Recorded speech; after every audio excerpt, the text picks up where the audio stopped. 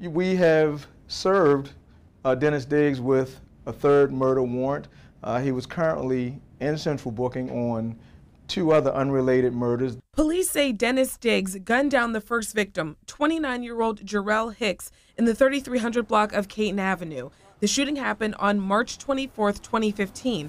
On October 2nd of this year, investigators say Diggs shot and killed 22-year-old Jackson Bleier in the 600 block of Yale Avenue. Mr. Bleier's family can at least rest at ease knowing that their sons, their family members' killers off the streets.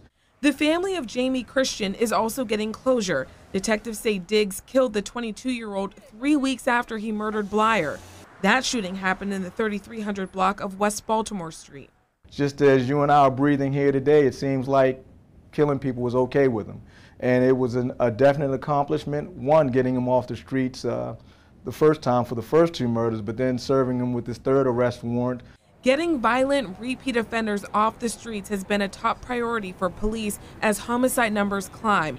According to the latest crime statistics available, 306 people were murdered between the beginning of this year and December 17th, slightly lower than 328 homicides during the same period in 2015.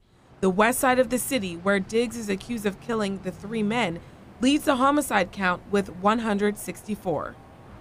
So according to online court records, Diggs was charged in the first 2 murders last month, and again, he's being held in central booking. We're live outside police headquarters tonight. Vanessa Herring, WBAL-TV 11 News.